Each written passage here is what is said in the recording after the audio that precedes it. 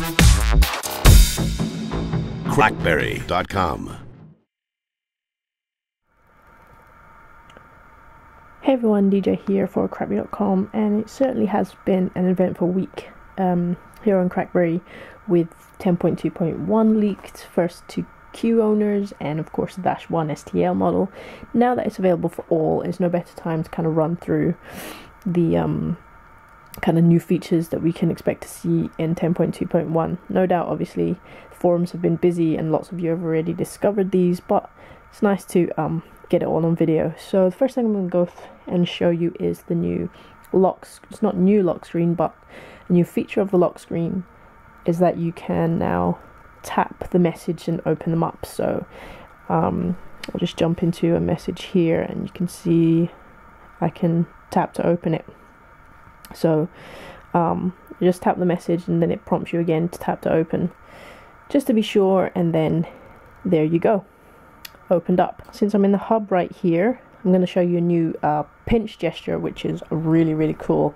There's a few things you can do with the pinch. I've got it set to go to all my unread messages.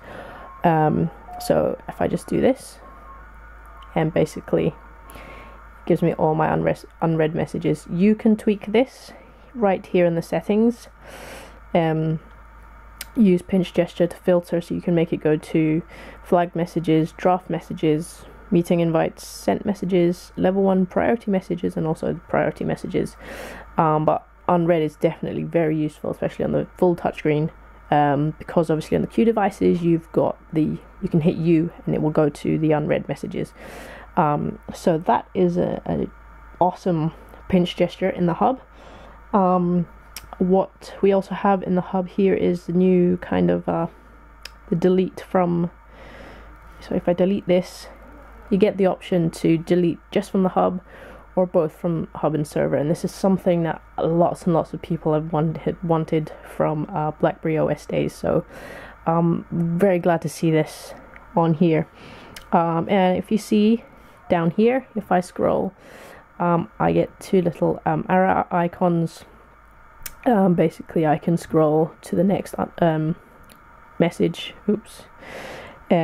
next message, and basically previous. So that is also very new in the hub. Battery percentage as well. Lots of people have requested for battery percentage to show up here, and what BlackBerry has done is done it in a really cool and nifty way. So if you minimized, or if you took a peek, you can see battery percentage appears there, which is very cool. And you can also see the battery percentage from the lock screen right there too. So that's the new battery percentage. Very cool. A very neat feature here is the custom quick settings. So these are the ones I've set, and you can set these right here in the settings. It has its own bit in the settings here, quick settings. You just select which one you want to show. There's a whole load here, you can see, and you can even rearrange them so that your foremost, probably device monitor, let's make it go up a bit more, up there, then hit save, and then that moves up there. But that is very welcome custom quick setting. So the NFC, I wanted to be able to toggle from there for a very long time. Lots of people want flight mode, so yep, that is great custom quick settings. So you saw device monitor, that's also new, so let's go back on that.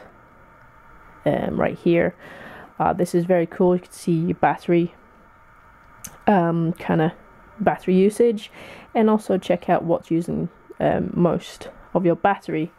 You can check your CPU usage, your memory, and also your storage. So device monitor is pretty cool, and love that it's accessible from the quick settings up there. You'll also notice is when you do the media volume, it's now just up the top there, no longer that box right in the middle of the screen. So if you're watching something, you did the volume, it kind of goes in the middle of the screen. So it's nice that it just kind of drops from the top.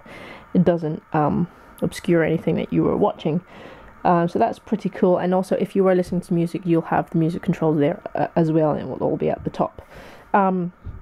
One other thing here in the menu, if I can quickly do this, you'll see for the touchscreen keyboard, no longer will you have to hide the keyboard in order to see attachments, be able to attach or see anything that was under the keyboard. So this is most welcome again for the full touchscreen devices. So here you can attach, see formatting, and set it as important. So those are very welcome features to the virtual keyboard layout right there. Last but not least, let's take a look at installing APKs. Let's just jump into downloads. So I've downloaded a couple of APK files, and you can see they're actually labeled and recognized as APK. You can tap and hold, and this icon right here is install, but you don't even have to do that. You can actually just tap it and it will process and figure out that you want to be able to install it. So that is how you basically install APK files once you've downloaded them. So that is a quick look at most of the really new cool features. One other thing we need to look at is the new call screen. So I'm just going to call my phone and check it out. Okay, I'm just going to mute that, it's very loud. But yeah, so you can see here it's slide left to answer, right to decline. And what's really cool is if you go towards answering the call, it starts to go green, and if you go towards wanting to reject the call, it goes to red, and that's it, gone to voicemail.